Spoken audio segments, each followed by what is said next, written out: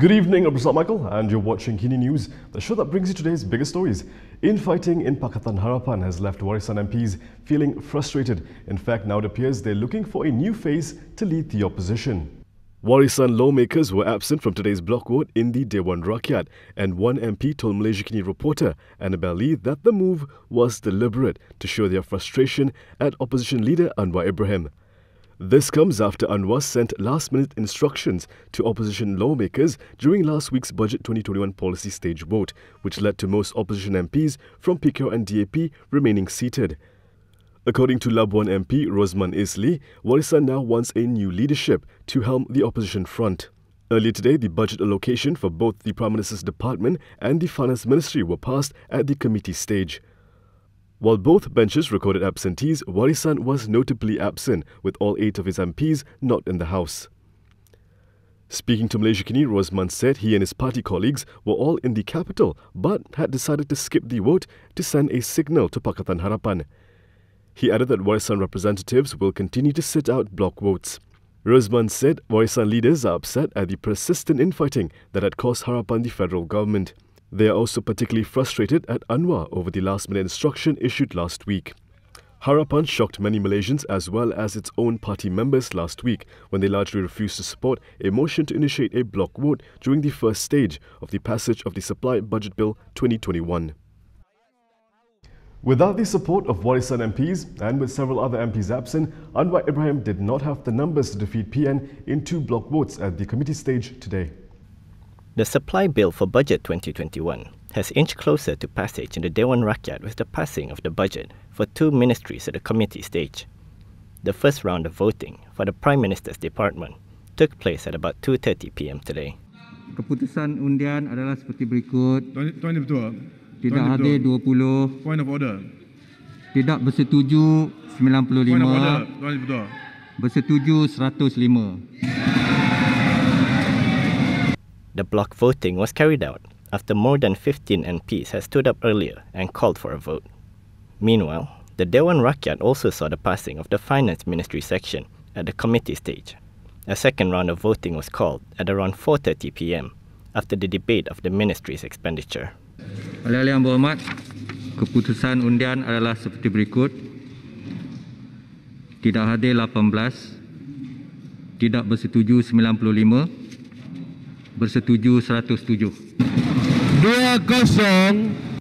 MPs who are currently debating the supply bill will have the opportunity to scrutinize and vote on the government's proposed allocation for each ministry during what is known as the committee stage.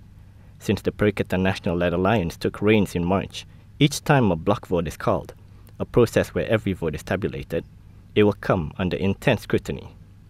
This is because Prime Minister Muhyiddin Yassin is believed to command the support of no more than 112 MPs, and it would only take a few defections to topple his government.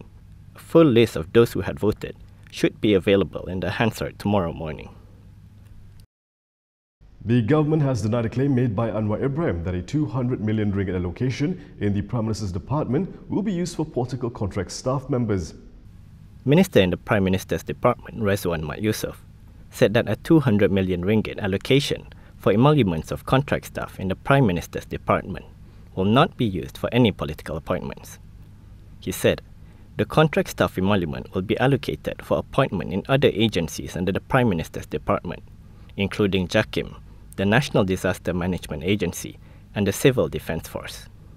Warisan juga ada menyatakan ataupun bertanya emolument kaki sekejap. Habiskan yang Warisan dulu ya. Emolument kaki tangan kontrak adalah sebanyak 200 juta untuk tahun 2021. Peningkatan 181 juta berbanding tahun sebelumnya. Adakah pelantikan kaki tangan kontrak lantikan politik menggunakan peruntukan ini? Jawapan kami adalah peruntukan allowance kaki tangan kontrak bagi tahun 2021 adalah sebanyak 200 juta itu meningkat 108 juta sahaja. Berbanding tahun 2020, berbanding pada tahun 2020 91.5 juta. Tiada, ingin dinyatakan di sini, tiada pelantikan kaki tangan kontrak lantikan politik menggunakan peruntukan ini. Rozman said this in response to opposition leader Anwar Ibrahim, who had questioned the increase of allocations for the Prime Minister's department during the committee stages debate for the Supply Bill 2021 today. Earlier, Anwar had zeroed in on an increase in allocations for what he described to be political appointments by the government, and said that it could be used to address those in need during the COVID-19 pandemic. Malaysia continues to report 4-digit new COVID-19 cases, with the Klang Valley region contributing the largest chunk. The Health Ministry reported 1,212 new COVID-19 cases as of noon today. 9 of the cases were imported. From the local cases, Selangor reported the highest number of new cases with 402. Health Director General Dr. Nur Hisham Abdullah said 308 of the new cases in Selangor stemmed from existing clusters or close contact screening. Sabah reported the second highest number of cases with 326, followed by Negeri Sembilan with 141 cases and Kuala Lumpur with 119. There were 113 patients in the intensive care unit, 3 less than yesterday. 3 new deaths were also reported, taking the total deaths in the country to 360. 1 death was recorded in Sabah, 1 in Labuan, and the other in Kedah. The government may consider proposing an emergency to delay the Gerik and Bugaya by-elections if the constituencies are at risk of COVID-19 transmissions. Minister in the Prime Minister's Department, Taqiyuddin Hassan, said that a decision to propose an emergency declaration in Gerik, Perak, and Bugaya, Sabah, which are facing upcoming by-elections, would be made after referring the matter to the Health Ministry and the National Security Council. Sebagaimana kita maklum bahawa perkara ini adalah peruntukan di bawah perkara 1501, dibenarkan oleh perlembagaan sekiranya Yang di-Pertuan Agong berpuas hati bahawa sesuatu kawasan ataupun keseluruhan Malaysia ini boleh diisytiharkan darurat. Ini termasuklah apa yang dibuat dalam proses pilihan raya kecil di Batu Sapi. Yang di-Pertuan Agong telah bersetuju untuk mengisytiharkan darurat di kawasan pilihan raya kecil itu, menyebabkan ianya tidak perlu diadakan sebagaimana peruntukan undang-undang. Tindakan yang sama dijangka akan diberikan pertimbangan oleh pihak kerajaan jika sekiranya suasana di Parlimen Gerik dan juga di Dun Bugaya di Sabah mempunyai risiko yang sama apabila kerajaan merujuk kepada Kementerian Kesihatan Malaysia dan juga Majlis Keselamatan Negara. He said this in response to a question by Lembah Pantai MP Fahmi Fadzil, who had asked whether the government would declare a state of emergency in Gerik, Bugaya, and Sarawak if the Sarawak State Assembly is dissolved. Taqiyuddin said the government would consider the matter for Sarawak when the time comes. This came following the postponement of the by-elections in Batu Sapi. On November 18th, the Yang di-Pertuan Agong Sultan Abdullah Sultan Ahmad Shah made the proclamation of emergency for Batu Sapi, which allowed for the cancellation and postponement of the by-election there that had been set for December 5th. Last week, the Election Commission had announced that the by-elections for the Gerik parliamentary seat and Bugaya state seat would be held simultaneously on January 16, 2021. It may be called the Macau scam, but most suspected scammers arrested in the country are in fact Malaysians. In the first 10 months this year, Malaysian authorities managed to arrest 993 individuals suspected of being involved in the Macau scam. Deputy Home Minister Jonathan Yassin revealed this in Dewan Rakyat today. And don't let the name of the scam fool you, because most of the suspects arrested here are locals.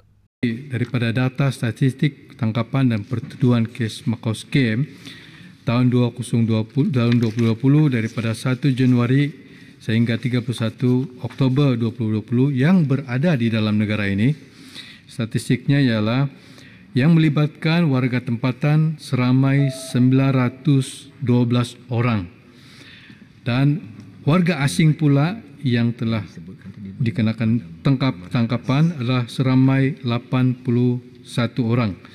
Jonathan said the police are closely working with various parties, including the Malaysian Communications and Multimedia Commission, Bank Negara, telcos and other banking institutions to combat online fraud.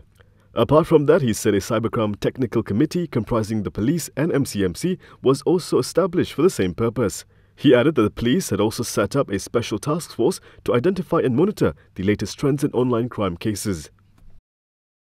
Coming up next, protests continue in Thailand, with thousands taking to the streets on Sunday.